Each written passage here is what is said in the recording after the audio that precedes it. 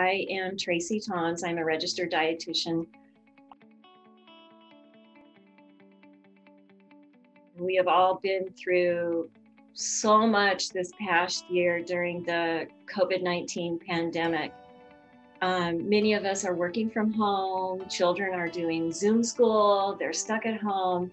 And that was really disrupting their routine. It was disrupting their eating habits, their sleep, and their physical activity. And some of the data shows that people were snacking more, and they weren't necessarily good, healthy snacks. ChooseMyPlate.gov.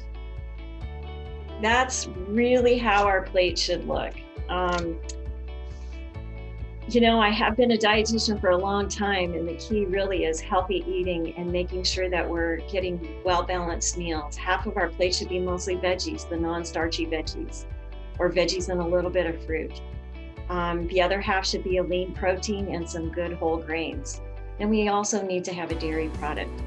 So we need to make sure we're having well-balanced meals. We shouldn't be eating just one food group and omitting the other food groups.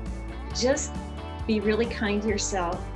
Let's always think positive thoughts, especially about our health and our eating habits. Be mindful about eating and make every bite count.